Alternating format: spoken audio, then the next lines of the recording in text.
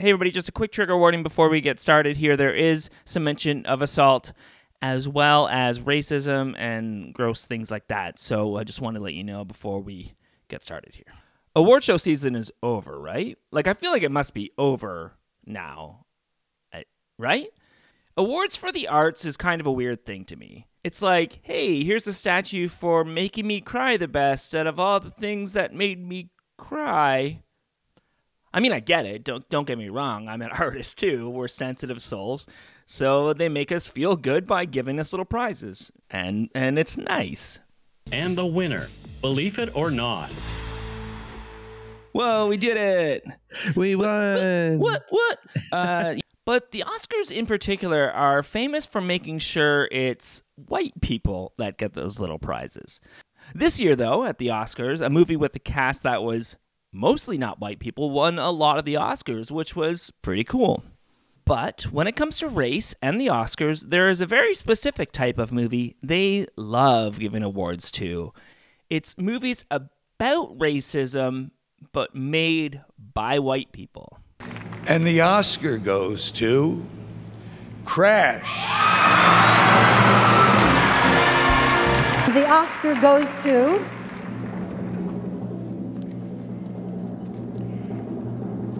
Dances with Wolves, Jim Wilson and Kevin Costner, producers. Driving Miss Daisy, Richard Dezanik, Willie Finucane. Green Book. As if people of color have never made a movie about racism. You see, this is all part of a bigger problem. The problem of white saviorism. You see, when you live in a world where white people have done a lot of damage for a long time, it can be tempting as a white person to tell yourself that, hey, that wasn't me, and if I was there, I would be the white person who stood up against these injustices. So we make movies about what we would have done if we were there. If I was in the Civil War, I would have fought for the rights of black soldiers while doing a weird accent. You really think you can keep 700 Union soldiers without proper shoes because you think it's funny? Now, where would that power come from? If I lived in the 60s, I would have fought against segregation, like this person they made up for Hidden Figures. There we have it.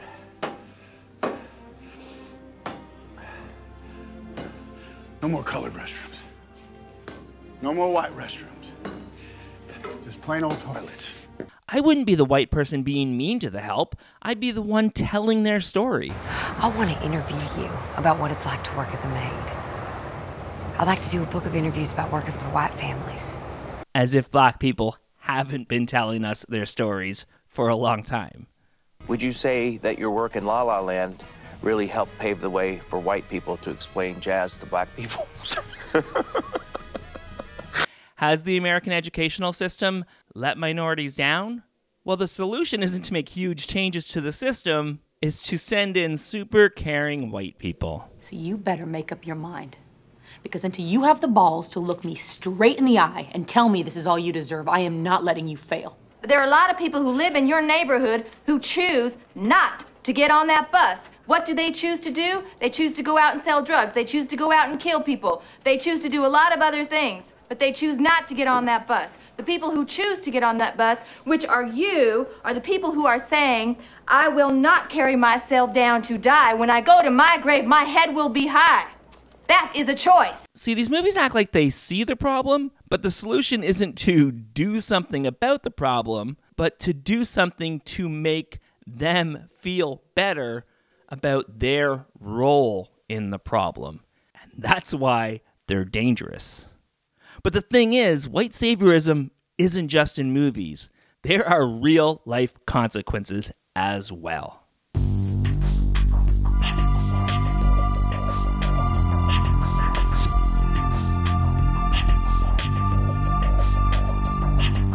Hey everybody, thank you so much for liking and subscribing and commenting and all the wonderful stuff you do because you're wonderful people. And I put the links below for the social media as well as the Patreon, so you can join us there, join the party, lots of fun. And there's merch. We should get some new stuff soon. I'm saying that to myself. It's more of a note to self. We're going to get some new stuff soon. We're going to put some new stuff in the merch. And if you don't see any there soon, just tell me, Trevor, where the F word is that merch. So we have done a podcast episode of this before, but I wanted to key in on a few aspects we kind of talked about briefly and go a little bit more in depth. So that's why if you're like, didn't they already cover this? Yes, but in a different format. So just so you know. Also, usually if I use a clip from a YouTuber, I will put their name on the screen. I've decided not to do that with every video this time. A lot of times these are just smaller YouTubers, and I don't want people to go over there and shame them. A lot of times they are just caught up in this world and we're sold a bill of goods. If you do a Google search for mission trips, you will realize very quickly that there are many different organizations out there to choose from. And when you watch their promotional material, you will notice a few very consistent things. During my last summer of college, I went on an adventure around the world, and so can you. Every year, thousands of college students go on short-term mission trips. Some go to build a school, a church. Some go to just travel the world. But for me, I wanted to experience what real daily missionary life was like. The World Race is for people that are ready to leave their comfort zone, to love the way Jesus loves, and to live radically for the sake of the gospel. There's more out there than your hometown and where you grew up. God will use you to change the world. I just graduated high school last year. I was gonna follow everyone else and go to college, but then I started filling out applications and I was like, this just doesn't feel right. Just because I look back on the person that I was, go to all the parties, and my last thought was the classes I wanted to take. I know now that had I gone to college, I probably wouldn't be in the best situation. But it's been so much better, and I've gotten to meet people and do things that I never would have. I have a better head on my shoulders, and I'm prepared to go to school next year and advance the kingdom there. A wise man once told us, the mission does not start once you get here, and it doesn't end once you leave. A mission trip is more than that.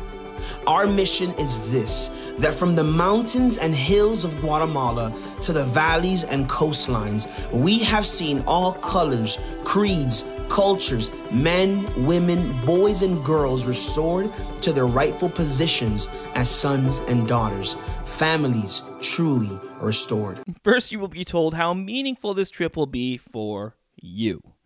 Then you'll be told that you can make a difference in the world, all while showing you images of poor people in impoverished areas and a bunch of children running around so happy to see these nice missionary people. Okay, and what's wrong with this? What is wrong with giving up time out of your busy schedule to go out into the world and help people? After all, this is a life-changing experience that helps you grow empathy. We like empathy, right? Who should consider going on short-term missions trips? Well, I said last Sunday in the sermon, everybody. In other words, in America, let's just stick with America. We're wealthy, we're mobile, and we're connected, and it's easy to leave and go somewhere or do something, whether it's going to Burlington in order to help rebuild a church after Katrina, or whether it's going to the Dominican Republic, or whether it's going to Ireland, or whether it's going to Uganda or Tanzania. So pretty much anywhere? Like, you could have just said anywhere? We can go. We have the money to go, we have the planes to go, we have the visas to go, and we can go.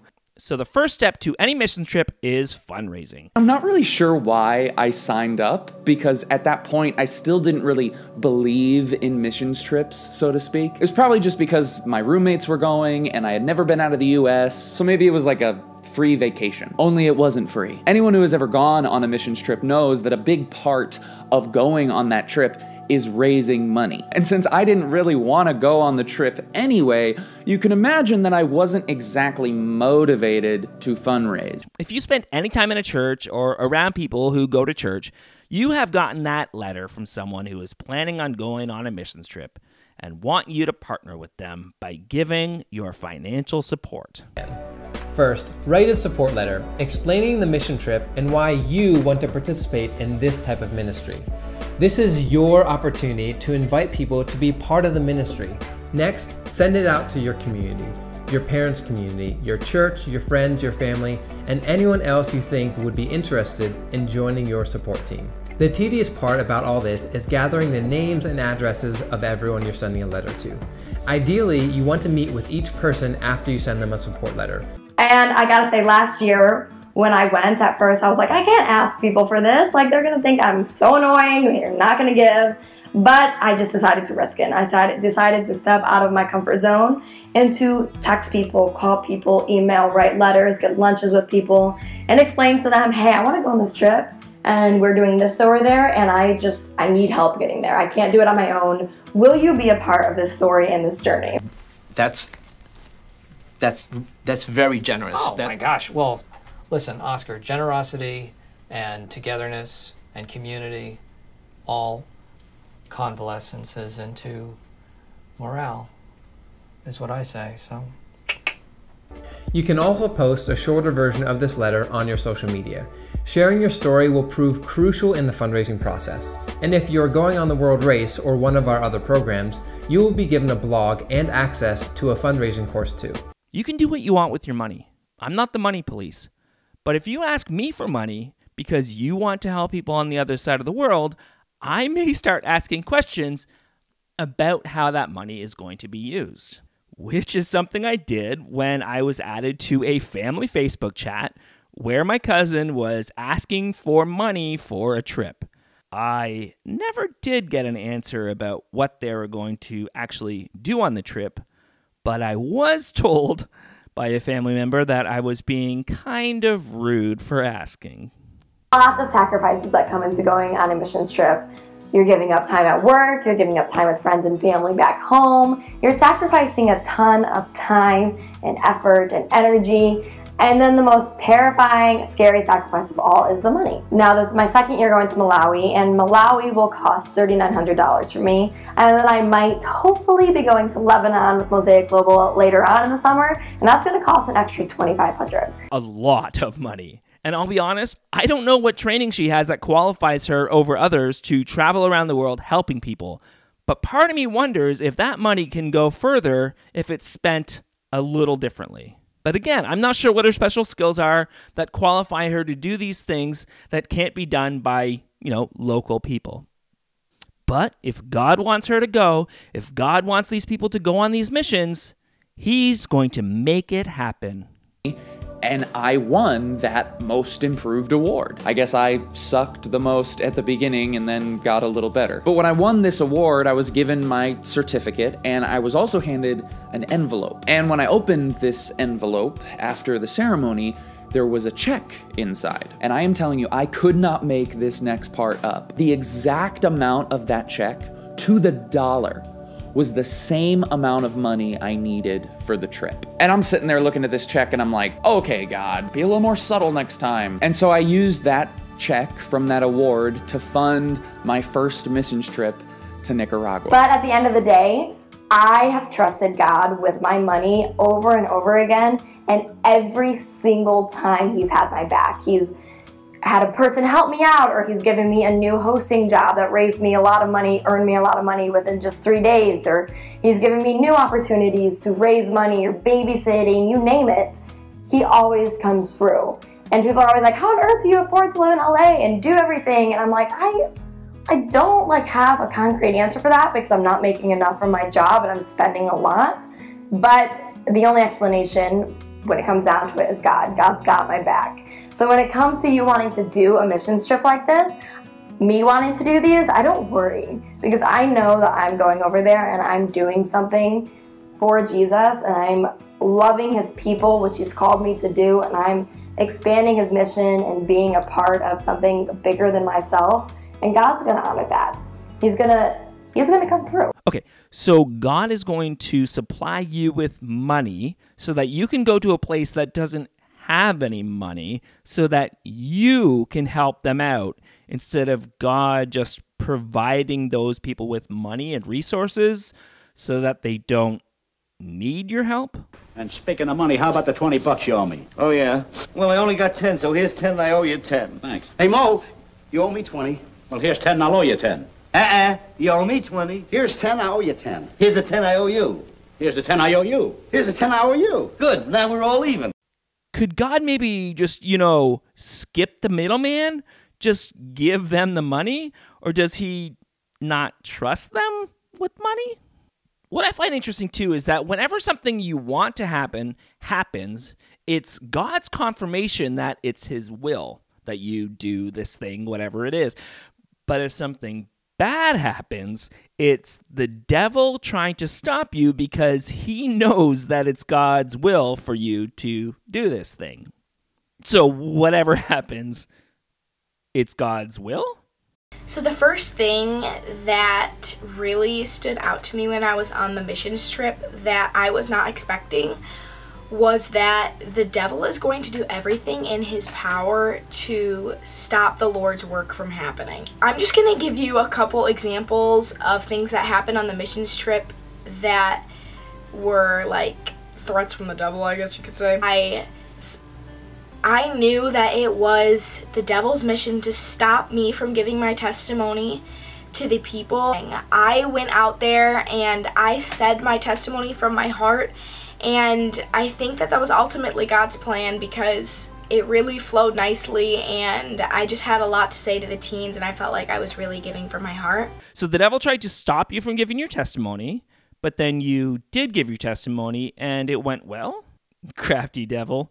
Next few things were also the devil trying to distract me. There was a really cute boy that I liked on the missions trip, and it would have been so easy for me to consume all my thoughts on him instead of the Lord, but luckily the Holy Spirit was telling me to focus on the missions trip and not on love relationships. So I avoided that one. It was hard. So wait, did the devil make it so he was attractive? Or did the devil convince the attractive person to go on a missions trip? Is the devil recruiting people to mission trips based on their looks to distract other missionaries from doing their job? Or wait, did the devil give you a sex drive? Gone, gone, gone, she been gone so long, she been gone, gone, gone so long. Gone, gone, gone, she been gone so long, she been gone, gone, gone so long. Gone, gone, gone, she been gone so long. Gone so long. Did the devil determine who you're attracted to? What exactly was the devil's role in this? The next thing was there was a huge storm. I mean, like, there was lightning surrounding us. And we were outside, and my friend was giving her testimony. And this storm could have been the most distracting thing for these kids, and that was the devil trying to get the kids not to listen to what we had to say. And all of the leaders were looking around at these kids, and we were in our heads, we were praying for them that God would focus their minds on the message and not on the storm. Okay, so let me get this straight. You went to a tropical location, I'm assuming, and then thought that the weather that happened in this area that you're not used to was somehow about you? This is someone who really believes they are the main character. Also, they are the people from that area, right? Like the people who were distracted. So maybe they know the weather a little bit more than you do and know when to pay attention to a storm, because maybe storms are known to cause a lot of damage, especially in underdeveloped areas where mission trips might occur at. But again, that's the way it goes. If everything works out, God did it. And if there's any problem, it's the devil trying to stop you. How can you possibly determine the difference? Maybe it's because you already know what you want to do, and you are going to do it no matter what. Like this guy who wanted to convert Muslims to Christianity in a very Islamic country. Missions isn't so glorious. The call to missions among unreached peoples is often exciting, but the reality is often quite different. We've now been working among Arab Muslims for the past 17 years, and it has not gone as I had hoped. I never expected that after 17 years of working with Arab Muslims, I would have personally been involved in seeing one person come to faith. I never expected it would be such a struggle for my wife to live overseas. I never expected that I would get so discouraged at times that I was wondering, am I depressed? I never expected we'd lose our firstborn son living overseas. I've had very few victories in my time overseas, and that's okay. Because even though missions isn't very glorious, Jesus is. Okay, first, how can you think God called you to do something and then have all these things fail so miserably and still think it was God who called you to do that? And how did they possibly think it could go any different? I mean, besides Jesus said so, you are going to have to go to an Arab country to try to spread Christianity. You know, that religion that they have been in conflict with for hundreds of years. What do they think would happen if a Muslim missionary came to a small Bible Belt town in America to convert Christians? Would they expect a different result? Okay, so let me ask you, sir. You don't like this construction. Tell me about your dream mosque. There is no dream mosque. We don't want a mosque. Mosque, as soon as you said mosque, you ruined it. And the last thing that the devil tried to do to get me down was that I had a fever for 3 days on my missions trip, and I was so sick. That was the devil trying to bring me down, trying to make me feel like this missions trip was a mistake. I should have just stayed home if I was going to be sick. But no, I still accomplished God's work. Even though I was sick, I stayed faithful and I relied on God through all of those things that the devil tried to get me down with.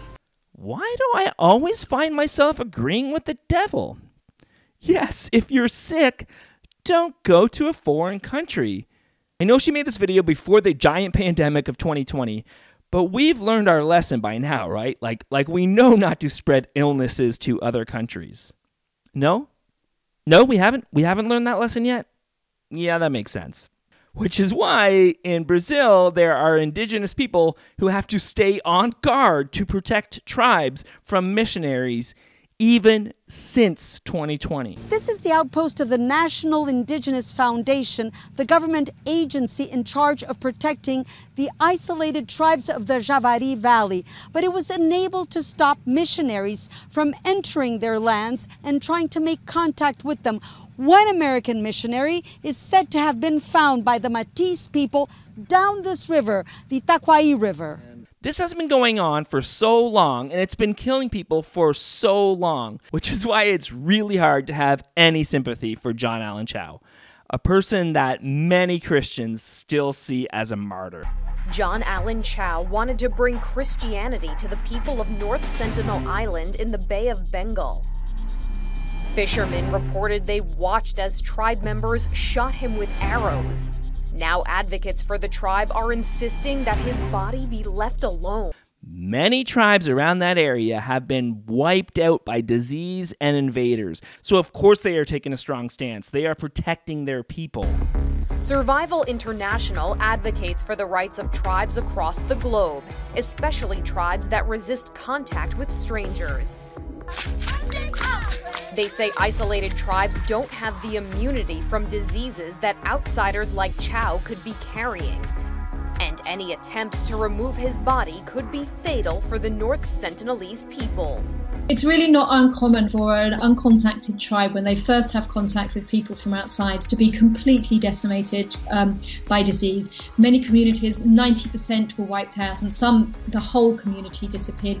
But it's okay. Missionary organizations think the risks were minimal.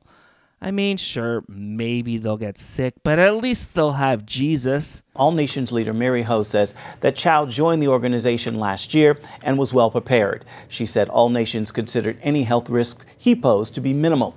Chau received 13 immunizations before heading out, and he quarantined himself for days.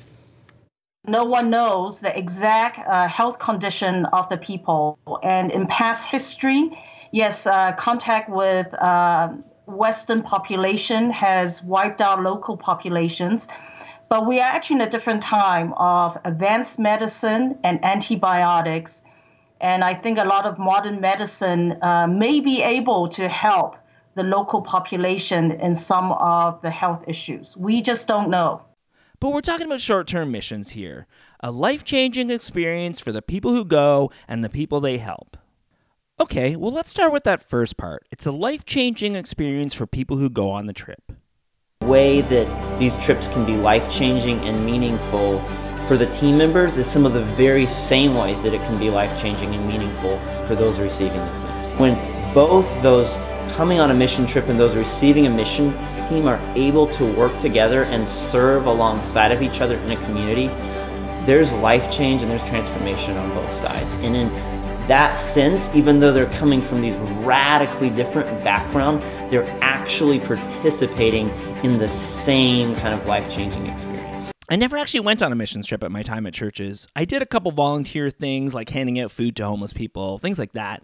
Something I still do, but without the you have to convert to Jesus part.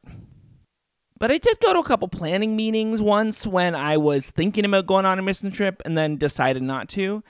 And I still think about those meetings often because of that emphasis. It's usually the people who go that benefit more.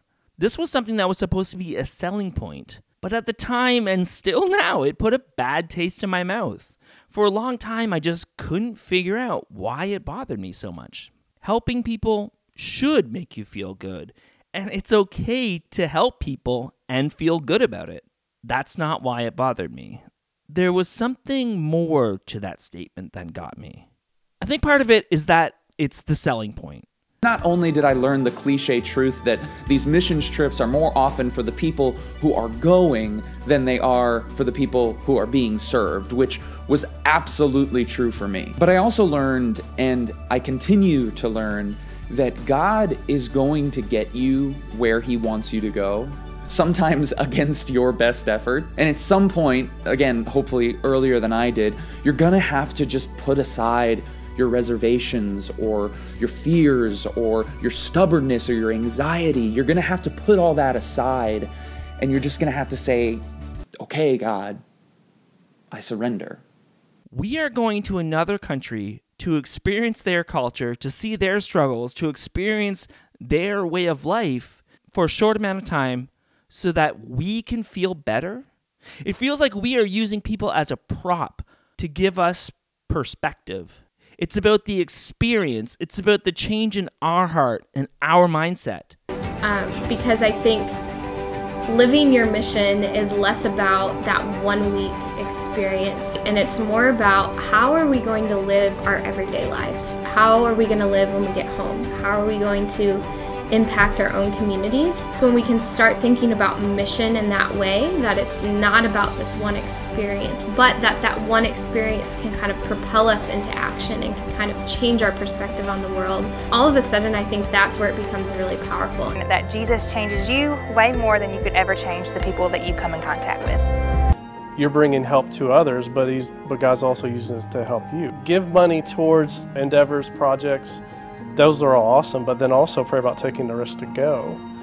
Because when you're there, your heart is transformed in a very human way. Plus, you are God's tangible hands and feet, kingdom presence in their lives in that day. And very, very heart of it, it has to do with challenging and trying to engage all of us that have a faith to say, how will we live our life in a way that is about mission? It's about what do you do with the choices that you make each day, and what do you do with the things that God entrusts you with, and how do you live your life that has meaning and significance. And it really is all about love and service. But what's the big deal? Sure, maybe it's more about the experience than it is about helping people, but they are helping people, right? That counts for something. Did you see that? They were laying bricks and moving stones and stuff. I will not stand idly by while these Mexican villagers are sick. We're actually building them a school. Whatever. They need to I won't stand for it. There are 417 of us, 417 out of 7 billion. We've given up our summer to serve God on the mission field. We've come from all over the world to train at the Lord's Boot Camp in Merritt Island, Florida. 2 weeks of intense training, and the living conditions are rough. We wake up at 5:30 and run an obstacle course, eat, spend time with the Lord, get training in construction, and different methods of sharing Christ. They're training these children to be bricklayers and sending them across the world. There's this famous thing on a DVD commentary of the movie Armageddon, where Ben Affleck tells a story about how he approached Michael Bay about how ridiculous the plot to Armageddon was. We've had them training for 8 months solid now. 8 whole months? Well, pretty much, yeah. Oh, gee whiz. Like 8 whole months, as if that's not enough time to learn how to drill a hole.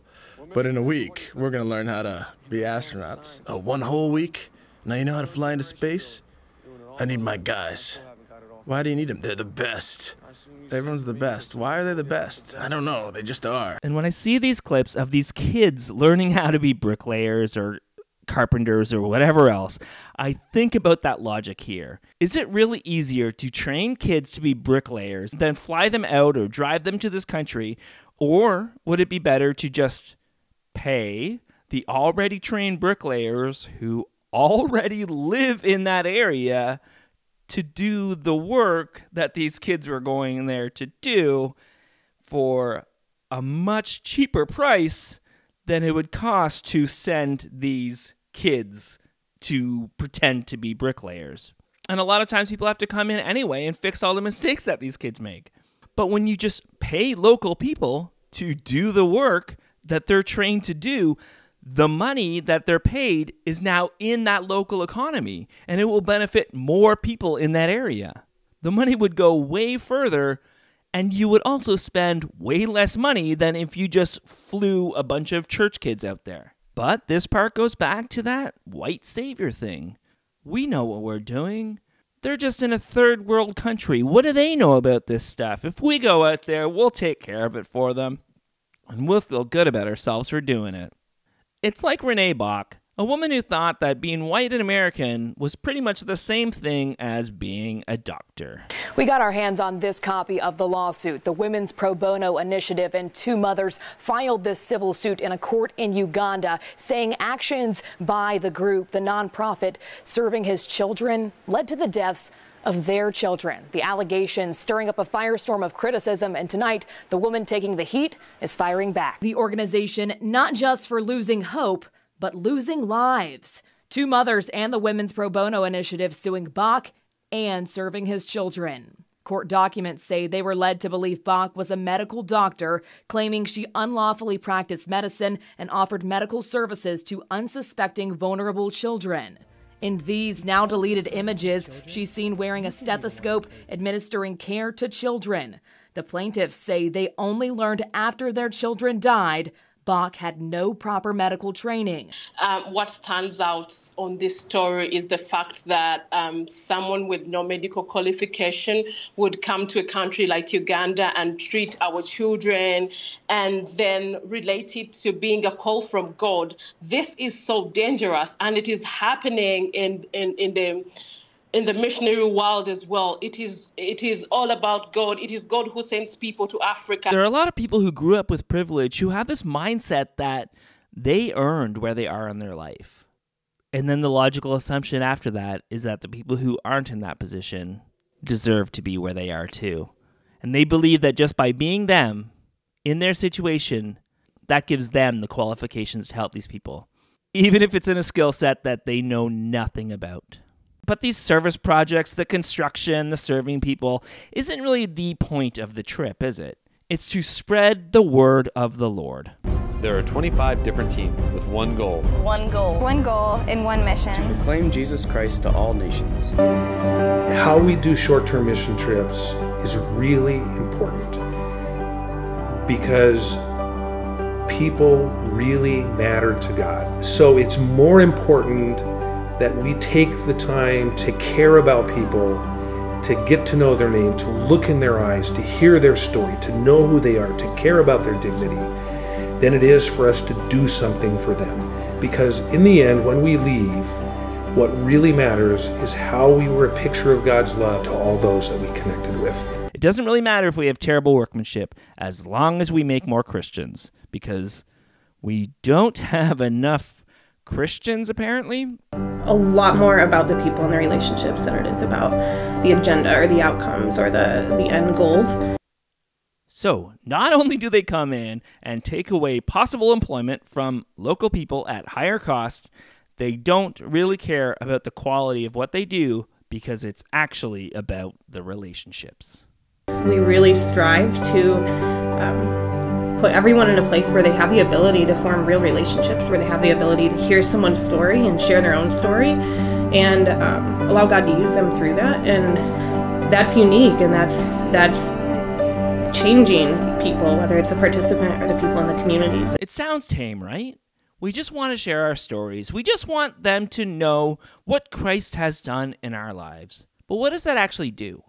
They frame it as they're just telling their stories, but they ignore the fact that missionaries have been destroying cultures for centuries. How some in our society today view missionaries has changed a great deal from 100 years ago, when the American press wrote glowing newspaper accounts of David Livingstone's exploits in deepest, darkest Africa. Today, the media and many anthropologists view missionaries with suspicion as troublesome meddlers into primitive cultures. CBN News reporter Galen Tethrow has looked into the charges and has this report. And it's not just about the saving grace of Jesus.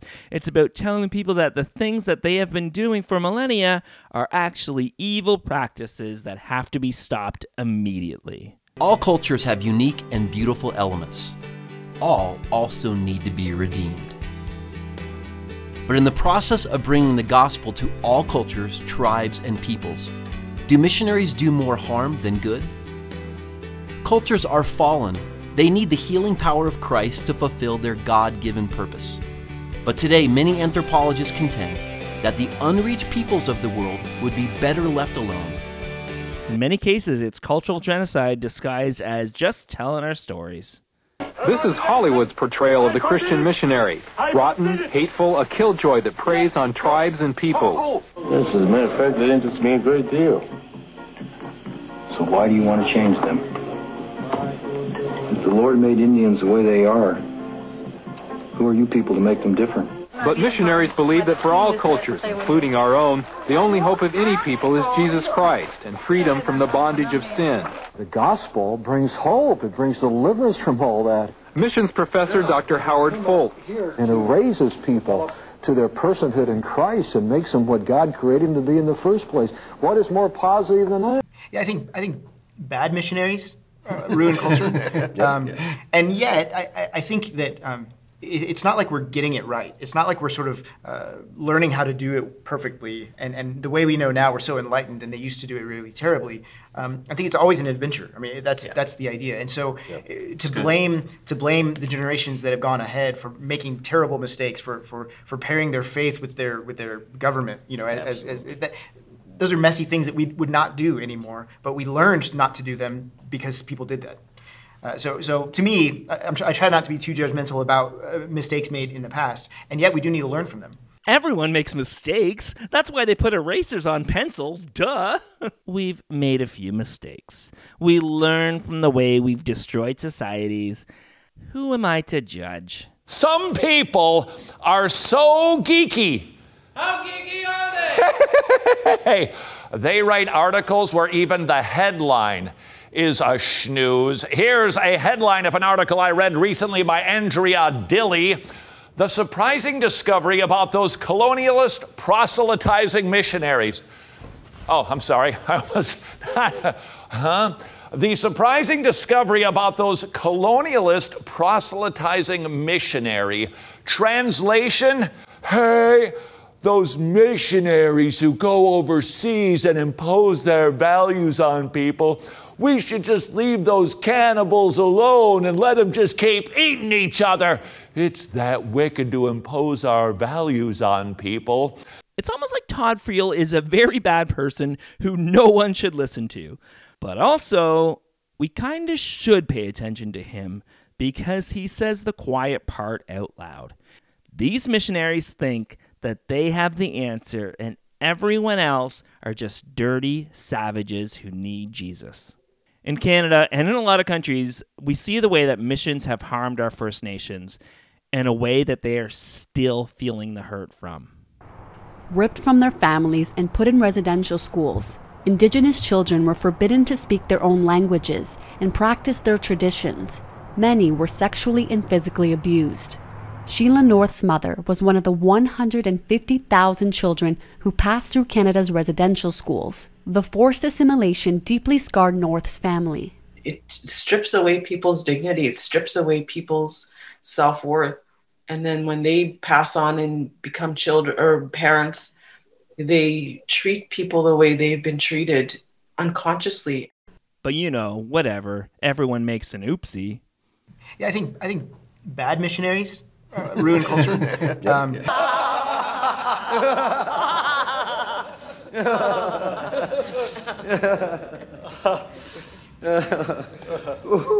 Just look at what so many countries that have been the targets of evangelical missionaries have been doing to their LGBTQIA communities.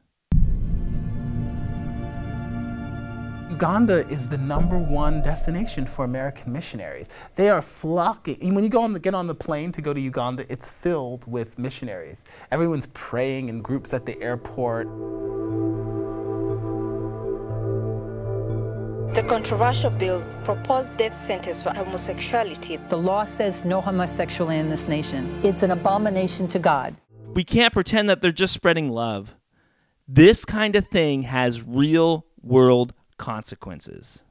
Maybe your missionaries spent so much time asking if you could reach the entire world for Christ without asking, should you reach the entire world for Christ? We spent so much time asking if we could cure jockage, never asked if we should cure jockage. But Trevor, what about the poverty? What about the orphans? Definitely the same struggles as the other side of the island in regard to just the depravity. And that same instant connection that you can have with people.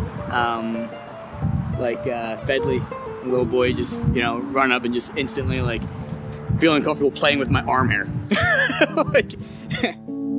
After all, children are one of the biggest draws for missionaries. I know, because I was the one that blurred all their faces in this video, and that was really time-consuming. If you look up mission trips on Instagram, you get a bunch of photos of people posing happily with children who are in no way related to them, besides the fact that they saw them for a couple days on a missions trip. But yeah, sure, that might be tacky, but what could possibly be wrong with helping orphans? Do you hate orphans, Trevor? Your nights of sleeping on floors, enduring mosquitoes, and taking on the heat, you brought love to the orphans, comfort to the sick, and good news to the poor. We also had opportunities to love on the children. From bounce house outreaches for the community to serving ice cream to over 300 kids at an orphanage and loving on disabled children. If there are any Christians that are still watching this, even if you don't like me, even if you can't stand me, even if you've disagreed with everything I have ever said, and you think I'm a bad person who is going to hell and is sending people to hell, please, can I ask you one favor? Just one thing. Please, please, please, please, never use the phrase love on again. Ever, ever, ever again. Thank you so much. It is the most cringy thing I have ever heard in my life, and I was an evangelical Christian for 30 plus years. I'm done. Do what you want. Pull the plug. Stop and think for a minute, especially if you live in a westernized country. When was the last time you saw an orphanage in your city? Think about the movie Annie. Annie's an orphan, right? She lives in an orphanage. Except for in the 2014 remake, where she lives in foster care. You just don't see that institutionalized approach anymore. We've realized that the better thing to do is to offer resources and assistance to families so that they don't feel like they have to give up their children. And in situations where the kids can't stay with their families, they are placed in foster care. Yes, it's a system that still needs a lot of work, but we know at least it's a better option than an orphanage. But when it comes to other countries, we are more than okay with dumping so much money into these institutions. We don't want it for our kids, but we're okay with it for their kids. It's estimated that over 80% of children in these orphanages have parents who are alive. Many of those parents who visit regularly simply see this as the best option for their children, as they do not have the means to support them. And if there were means to support them, they would. But many local governments don't see a need to put these programs into place because these missionary groups already come in and start these orphanages. Remember what that guy said about the kid who was instantly drawn to him? Instant connection that you can have with people.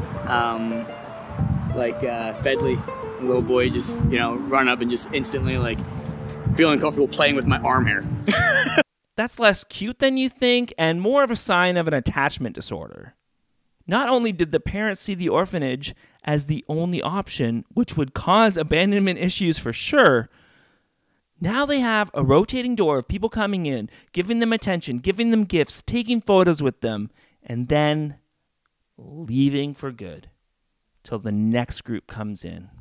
Listen to this person who actually does support mission trips, but doesn't support this type of mission, talk about it. As you see the children run up to you and they're excited and they hug you and they're friendly, they want to sit on your lap, and you can often look at this and go, wow, these kids are so happy. Yeah. This is evidence of this being great. And I am the savior to exactly. them all. And what we don't stop and think about it from a child development perspective, or even reflect for those of us that are parents on our own children's behavior. Yeah. If my child was to meet a complete stranger, is that how my child would react?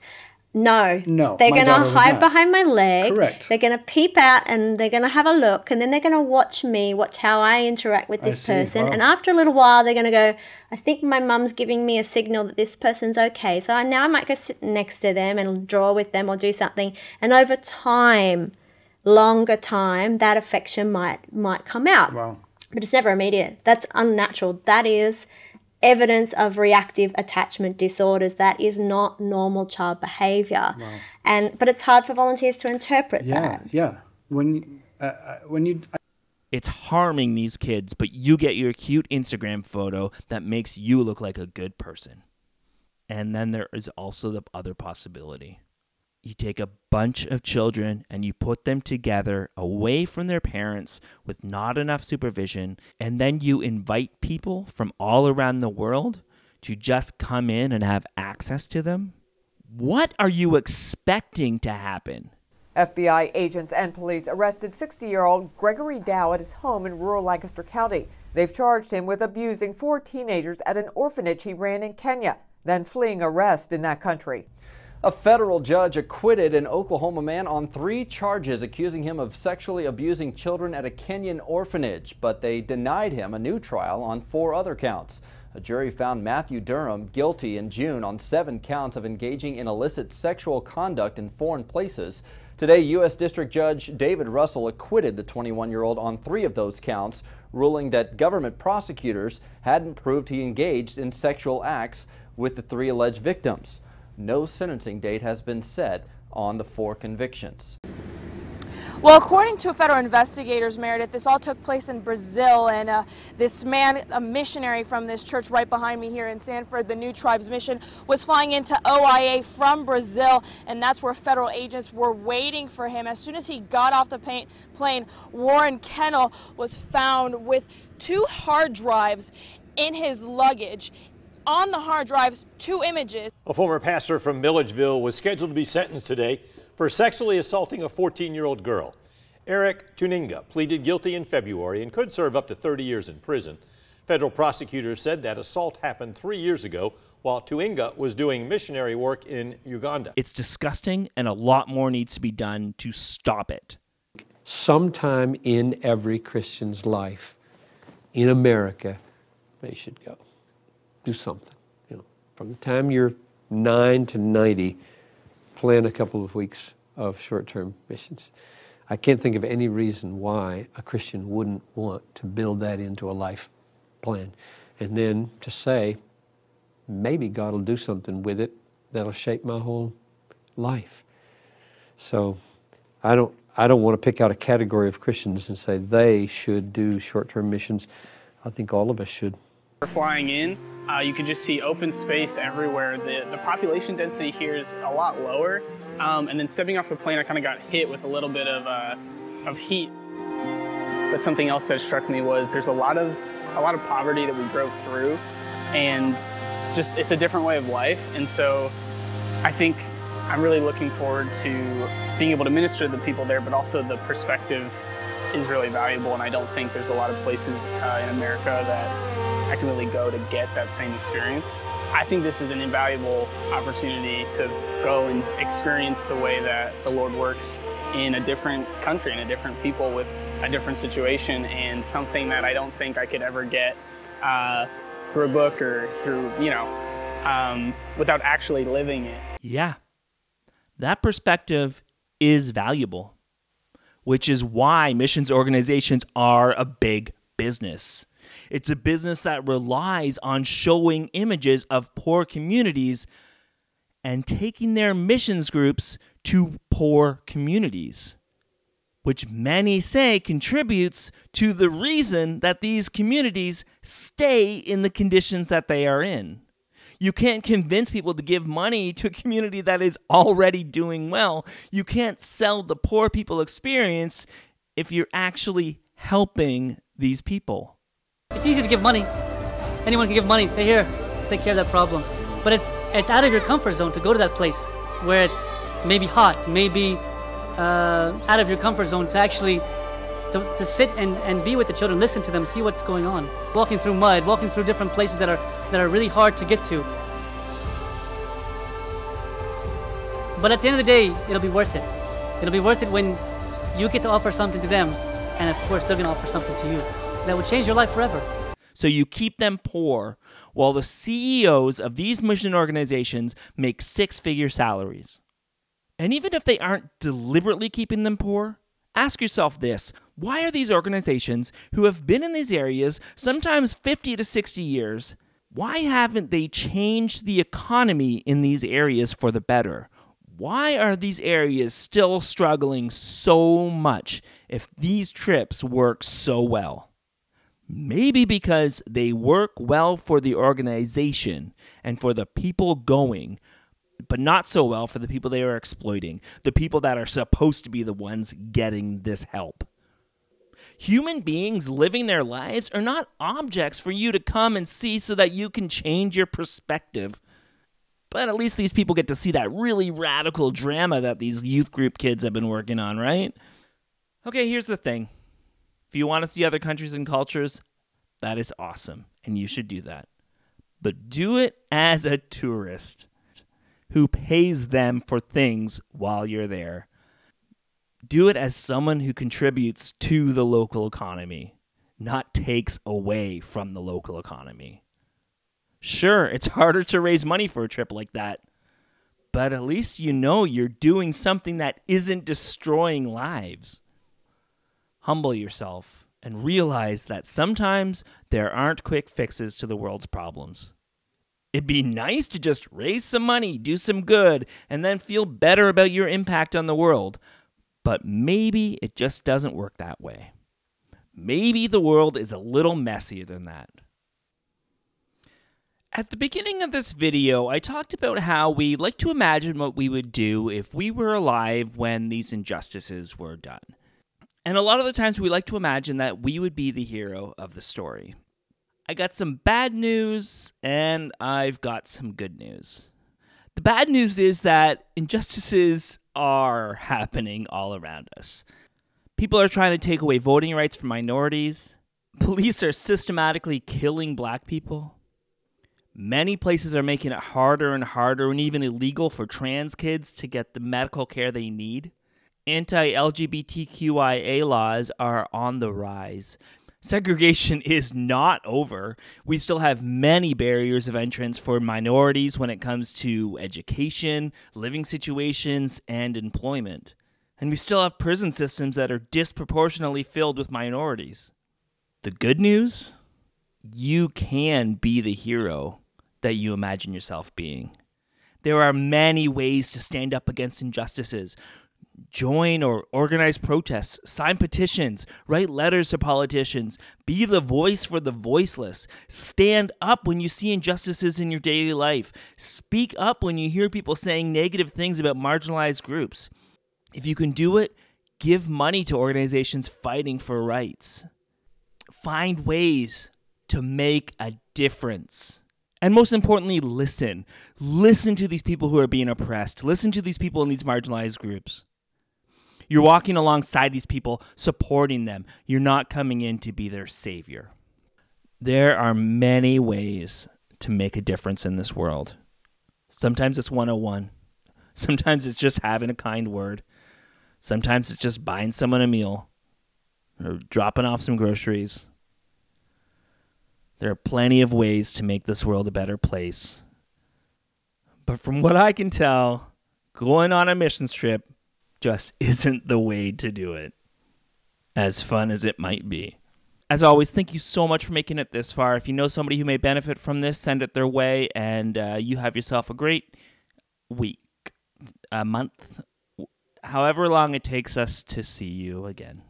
Work, Sky Moon. Totally didn't forget to record this outro, and I just happened to be wearing a different shirt, not because it's the next day or anything like that.